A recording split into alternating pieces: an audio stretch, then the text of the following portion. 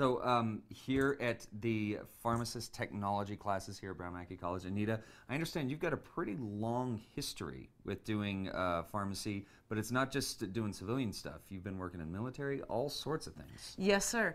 I have 28 years of experience in pharmacy.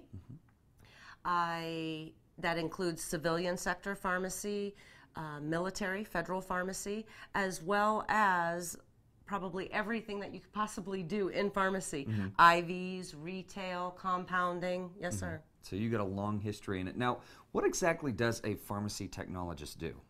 Well, traditionally, you're going to see them in the retail pharmacy, taking in prescriptions, interpreting those prescriptions, filling the prescriptions so the pharmacist can check it and hand it out to the patient. Gotcha, okay.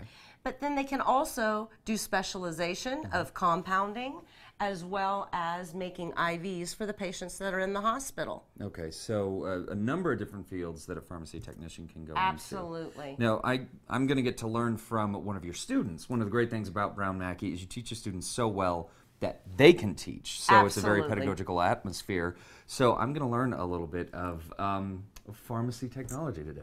Okay, Chad, we're going to mix up a moisturizer today Okay. using some pharmacy skills. Okay. We have a compounding slab and a spatula, same thing as you might see in your kitchen. Okay. And we're going to put some ingredients on the slab, mix them up, and Okay. then package them Great. in a Okay. pharmaceutically elegant way. Perfect. All right, first we're going to take our base, which is petrolatum, you know as petroleum jelly. Okay. And we're going to put on the slab, and then we're going to put in our lotion, our it's a smelly stuff. It's actually baby lotion. Ooh. You could put any kind of lotion or cream that you like Okay. smell-wise. And now we're going to levigate it, which is nothing more than folding it together. Nothing more. Nothing You- more you than do it a lot folding of- it together. I think I'm separating it, if that's even humanly possible. No, just mash it around real quick. Right? Okay. And the other thing that we're going to add into this, if you reach across here, there's a vitamin E tablet. Okay. The vitamin E is actually for preservative purposes. Oh, okay. If you take your pin and puncture it at one end, Okay. and then just squeeze. And this should be enough to help the lotion last a little longer. Okay. And then Okay. just Mix that in. mix that in a little bit. And once you have that levigated, that looks pretty good to me. We're going to take, this is our kitchen tool here, our plastic baggie. We have one here. And just put some of that in there.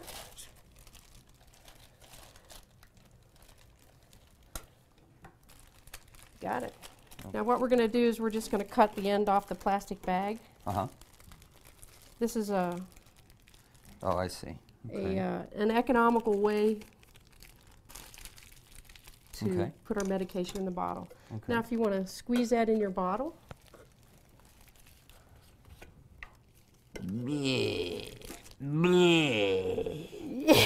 You're a lot better at this. I mess up the putting it in the bottle.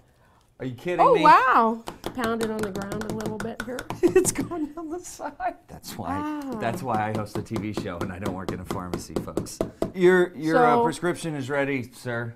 You pound it down, and there you have a travel bottle There you go. of moisturizer. You have a travel bottle.